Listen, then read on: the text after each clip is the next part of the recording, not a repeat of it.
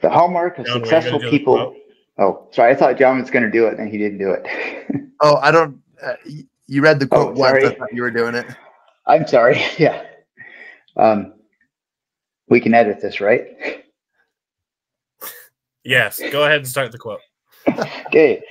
The hallmark of successful people is that they are always stretching themselves to learn new things.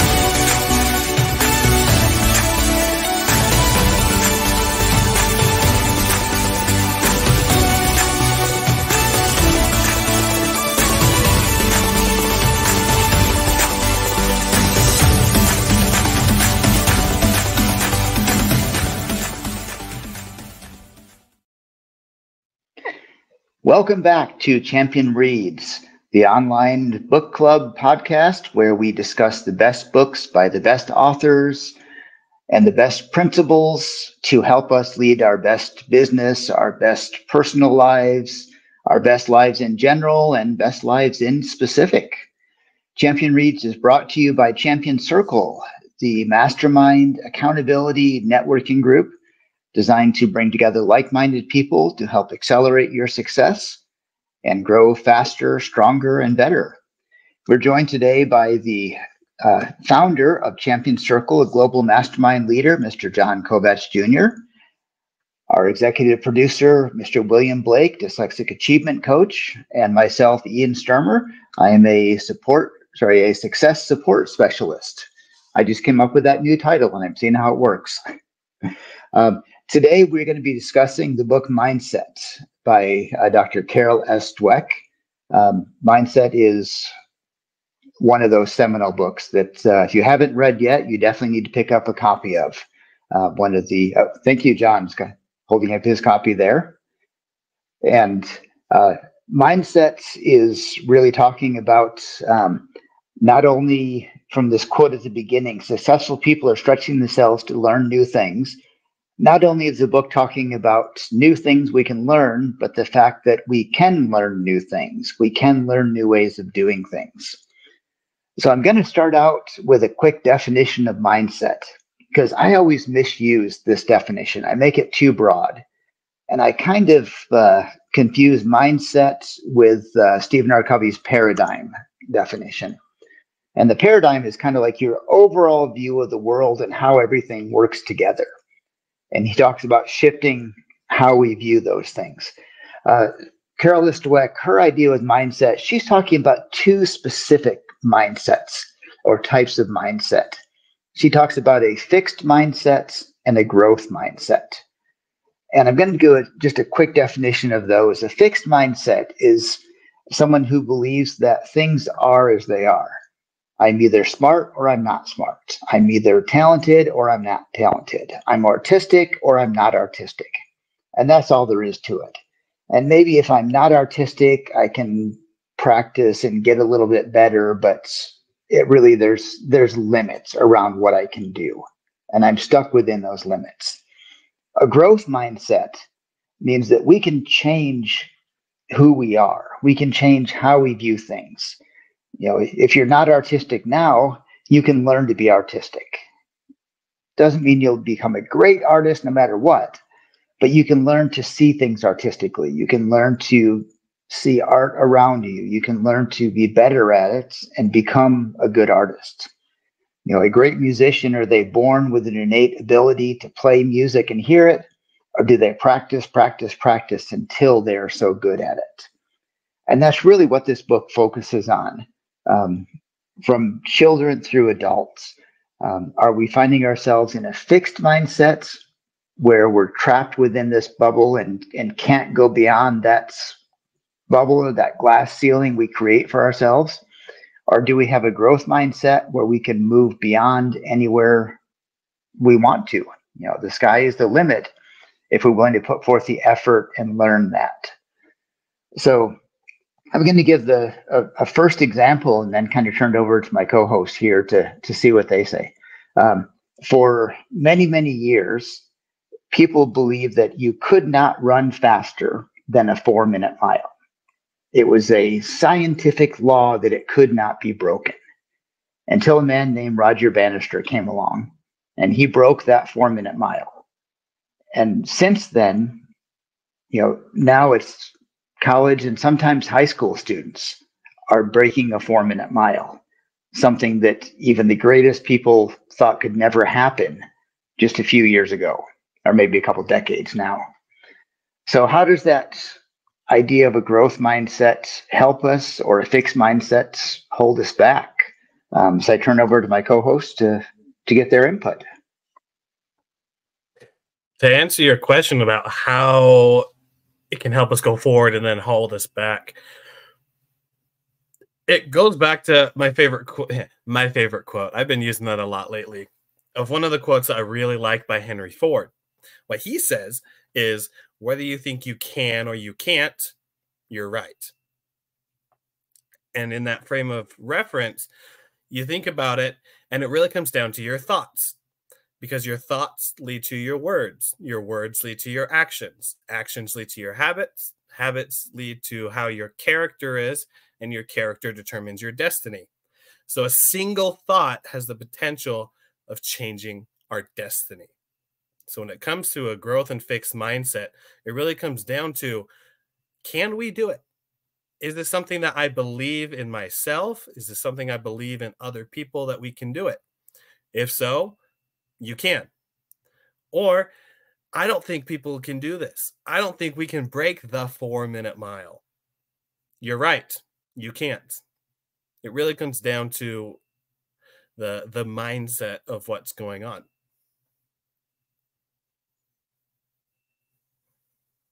Mindset's such an interesting thing. And I love the examples and the ideas behind it, because it is what you allow it to be. And I haven't been on the allowing train for a very long time until I was. And to be open and opportunistic and, I guess, allowing certain things into your life is a choice. And the really cool thing about mindset is that it's under your control, but mindset is something that you can allow something to happen. And so it really is the power of decision. You can decide to be stubborn, or you can decide to be available or open-minded. You can decide to be a lot of things. And the power of mindset is so magnetizing, because once you open one door of a particular mindset, you open up many doors of particular mindsets. There's unlimited potential that comes with the mind. This is why we talk about the power of, mastermind methodologies and so many other cool things, is because we know that when you take a mind, which is incredible in and of itself, and you put it with multiple other minds, they create their own intangible third mind, or the mind of infinite intelligence. And so mind is if you take the word and you break it in half, you've got mind and you've got set. So you've got mind, which is what we already have, and to set it in a particular direction is one of the other ways to describe and, I guess, define mindset. It's what direction and what you allow it to be open to, or to believe and to perceive. Thank you. I love that. And mindset, we're talking about in Dr. Dweck's situation, a fixed mindset and a growth mindset. So is your mindset something that's innate within you, or is it something that we're taught? And she answers that with the answer yes. Sometimes it's innate, but a growth mindset can be taught to us. Likewise, a fixed mindset can be taught. And one of the experiments that she conducted in her research for this, she took some young children and gave them puzzles and let them put the puzzle together. And when they had completed it, some of them, she came up and said, "Wow, you did that puzzle. You must be so smart." And the second group, she went up to and said, "Wow, you completed that puzzle. You must be such a hard worker." And then she continued on with this experiment and giving them new puzzles. And most of the children who she complimented on being smart would search for puzzles that were an equal level of difficulty, and they didn't want to challenge themselves more. The people who she told were hardworking would look for harder and harder puzzles to complete those. And one of the interesting things about this is it says the fixed mindset kind of says, if I'm smart, that's it. But they tend to be afraid to expand themselves because that might show them failing and no longer smart. On the other side, those who were taught they were hardworking or told they were hardworking wanted to continue working harder and harder to find more and more challenges. And those are the ones that learn to love those challenges. So a lot of this mindset, we may have something built into us innately, just from how we were born, how our brain works, how we were raised. But we can teach ourselves to move from a fixed mindset to a growth mindset if we work at that. And of course, the mind's a complicated thing, so nothing goes easily. But I love that idea that a growth mindset seeks out challenges, as opposed to a fixed mindset seeks to do the things that are easy already. And a quick example, once in a while I get on my phone and I start playing silly games, those little time waster games. And I'll play some, and there'll be something like, solve the math problem. 2 + 2 =, and you type in 4, and you get a little like fireworks, and it says, "Great job, you did it." And I turn off the game because I'm annoyed that they're going to compliment me on something so stupid and so silly. Compliment when I do something that's actually hard. And I don't actually play games that are 2 + 2, but this is an idea.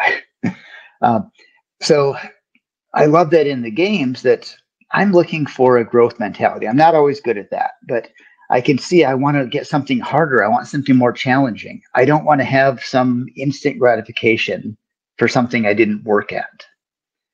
And I think as we look in our lives, we should be saying that. Are we doing the same thing over and over again because it's easy and we get complimented on it? Or are we seeking to expand and challenge ourselves? And if we found things that we love and we enjoy and we're good at, and I'm going to turn this over to my co-host to find the answer for me here, how do we teach ourselves to seek a challenge that we might fail at rather than staying in that comfort zone? How do we move out of our comfort zone? Willie, looks like you've got an answer to help me out here. Yeah, for sure. I love this question because it goes with a video I saw from Gary Vee literally 30 minutes ago, right before we jumped on this. And it was him with a 10-year-old kid. And the kid asked if Gary would, sponsor him. And Gary's like, sponsor? He's like, yeah, will you sponsor me? Like, get a video with me so I can put on my channel. He says, what do you want to do it for? He said, to make money. So Gary's like, well, I can give you money right now. Kid stands there, looks around. Okay. Gary pulls out his wallet, hands him $10, hands him another 10, hands him 100. And the kid's like, awesome. Would you still record a video for me and sponsor me? And Gary goes into this principle that money is going to come, but unless you put in the effort to do it, it won't feel satisfactory. So Gary could have basically built his YouTube channel to get him subscribers because he made a video with him. But instead, Gary gave him some money and then taught him the valuable lesson of you're not going to feel fulfilled if you don't put in the hard work, put in the time to then create it yourself.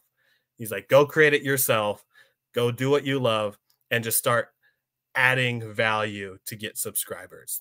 And I love that because it rings so true with what we are talking about, that satisfaction that we are wanting. As my screen turns purple, goodness gracious, The satisfaction that we are wanting comes from the work that we put into it. Because when we put in that work, we know that we did something to get that result rather than just having a handout. Yeah, Rome wasn't built in a day. A baby didn't learn to walk overnight. And the world's greatest performers didn't just like magically have these powers and abilities. Rather, it takes time. And that's the problem, is people don't think that they have to put in the time. There are too many cheat codes, and there are too many easy schemes and things that keep people from believing that if I work hard at this, that I will get better at it. I have to tell you a story, guys. I was 18 years old and I still did not know how to snap my fingers. And I was sitting there in church in the pews, just doing the motions, just trying to figure it out. And I was, working at it and working at it and working at it. And this has been like weeks of trying to learn how to snap, because I wanted to snap. I thought that was cool. Everyone could snap. It was like whistling. Like everyone could whistle. I still can't whistle really well. I can whistle, but I have to, I cheat. I have to bring oxygen in rather than blow oxygen out for me to whistle. And I wanted to improve on this skill. So after tons and tons of practice, well, the pastor or the leader of the church got up and said, "Let us pray." And that was my final straw, because I had to stop trying before anything. And it got really, really quiet. And out of nowhere, I finally hit the combination. And it was the loudest snap of my entire life. It was glorious. It was so provoking. I was like, yo, we're praying. And I could not celebrate. But I just knew in my heart and in my mind that not only did I create a great distraction, some people even turn around and look back as if, something had fell, or there was a great smack, or maybe it was one of those poppers that people throw at on the ground during, the 4th of July celebrations. But it was loud, and I couldn't have been more proud. But I can't tell you that I can't just like take my hand and snap and know how to snap. It takes time. And so if you're going to have a growth mindset, you've really got to understand what growth really means. It takes time. Anything takes time. So the common denominator here is time. Okay. You've got to put in it. If you don't put in it, then you'll have a fixed mindset, which is I can or I can't. That's it. No gray. I'm there or I'm not. I'm it. I'm stubborn or I'm not. And it makes you sound like a robot. And you know what? I'm calling y'all out. If you are a fixed mindset kind of person, you are either a robot or you are stuck in what Napoleon Hill talks about in his book, Outwitting the Devil, as a drifter, because you are not open. Now, you can use fixed mindset belief systems to help you achieve certain things. And we'll get into that. And that's part of the complexity and the depth of Carol Dweck's amazing book here. But at a simplistic level, you're either growing or you're dying. And I believe that wholeheartedly. And I know I've gone completely off script and topic from really the book and the answer, but I just wanted to share that. Love that. Now, I'm going to say, if you're saying you're either growing or dying, you are or you aren't, that sounds like a fixed mindset right there, that it's an either or. But you brought up a really great point. You said it takes time to do these things. And I think that's one of the keys to understanding the difference of a fixed mindset and a growth mindset. A fixed mindset looks at the finish line. And am I passing this finish line? And a growth mindset looks at the journey to get to that finish line.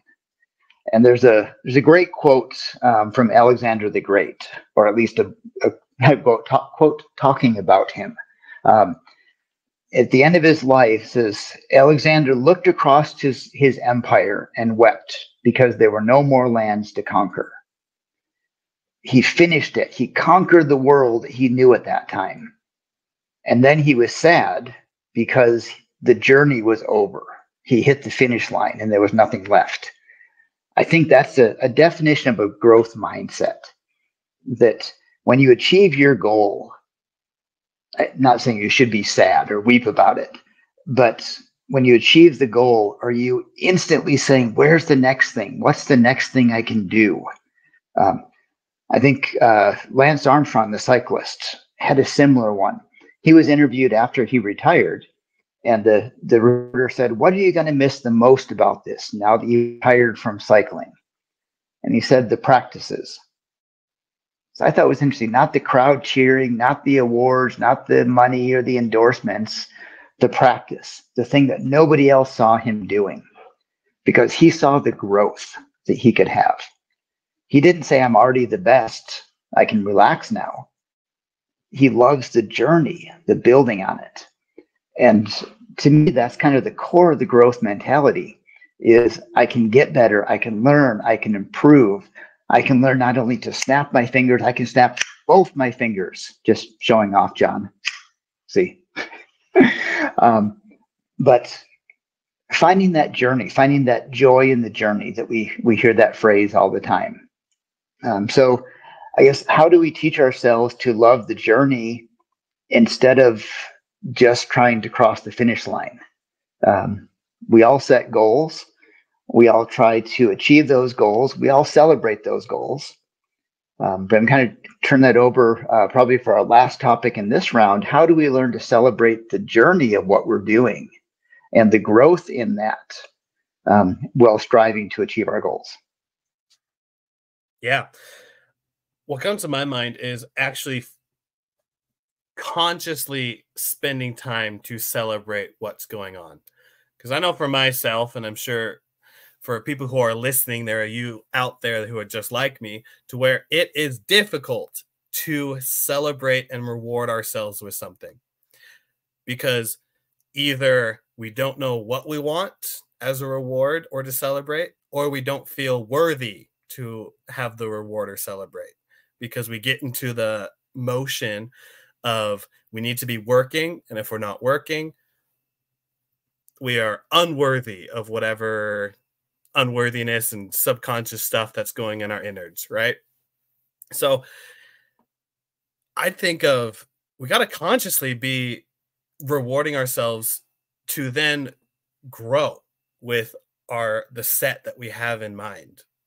I know for myself, every single day I have something that I need to do towards my goal that I'm working on, and I have to do it that day. If not, a consequence gets activated. However, after the week, if I do it every single day, then I get this reward. And this could be on going on a special date with my wife, to getting myself a trampoline, got that last week. Woo woo. This could be getting an audiobook. This could be simply going out for ice cream, maybe taking your family out for a nice walk, or playing 30 minutes of video games, whatever it is, but consciously making the effort to then celebrate what is going on. And I know that as I've done that, that has really helped me to keep motivated down the path to be able to enjoy the journey. Because of course we want the results. That's what we've been aiming for this whole time. But if we are only thinking about that, how in the world are we going to be able to stay motivated and disciplined?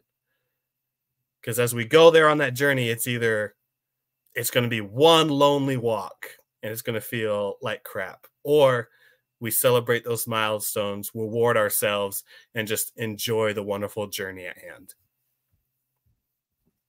Yeah, to back that up too, I mean, to each their own, right? You know what motivates you.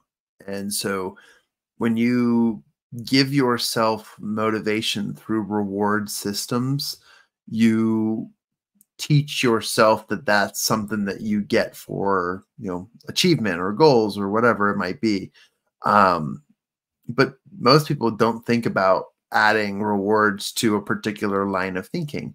If you are someone who finds themselves in a fixed mindset all the time and you want to reward growth and open mindsets, then you need to be highly aware of your thinking and abilities. and also being willing to make those quick decisions.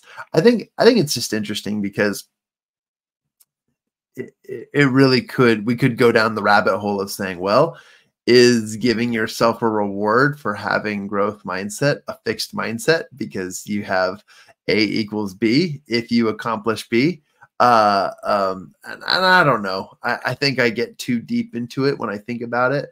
But if you look at the idea that, let's just look at like a linear graph, right? A graph can grow in exponential growth patterns if multiplied by the right things. However, if the combination is incorrect or if it leaves out the wrong components to make it grow, then it will continue in a flat line. And that's just as simple as it could be. Now, numbers are a tough comparison too, because numbers are linear, and that could also mean a calculated trajectory. But they're part of the growth process. And so I think that when it comes to rewarding yourself or helping yourself or celebrating the wins, you need to be okay with the idea that your motivation should be built on the growth and not the accomplishment, because people want to reward themselves for getting things done rather than the path or the journey or the accomplishments that you want to achieve. So I think looking at it from a different perspective will be a quite mind-opening experience for you. So I get lost in the rabbit holes of these discussions, but I quickly just love the concepts, because if you pick up this book, Mindset, and you read this, Carol Dweck, right at the beginning, she gives you dozens of examples of mindset versus, closed offness. And I love her thoughts because she gives us tangible, practical advice.